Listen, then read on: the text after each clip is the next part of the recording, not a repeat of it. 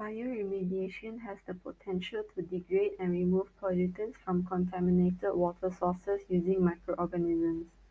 Bioleaching is a form of bioremediation strategy that enables heavy metal dissolution. Water. Safe and readily available water is important for public health, whether it is used for drinking, domestic use, food production, or recreational purposes. But the amount of fresh water on Earth is limited. The water quality around the world is under constant pressure due to climate change and pollution.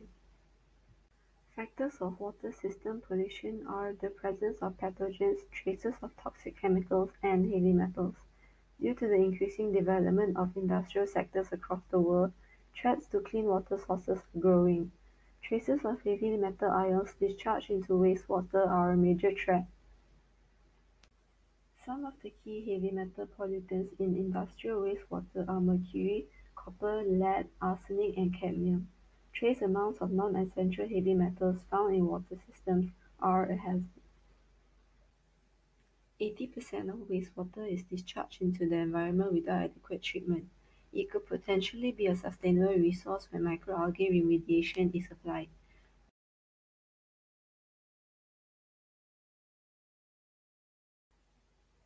Microalgae are capable of thriving in the harsh conditions of AMD. They have the ability to maintain neutral pH values and adaptation to store heavy metals in their vacuole or chloroplasts.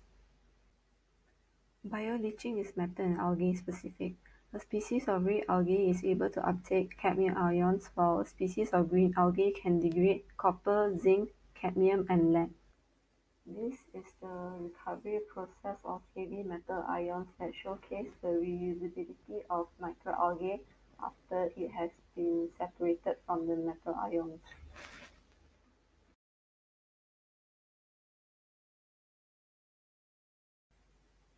Advantages include complete utility of both living and dead biomass, enhancement of heavy metal binding efficiency, application in secondary and tertiary wastewater treatment, and reusability of microalgae after separation of metal concentrated cells.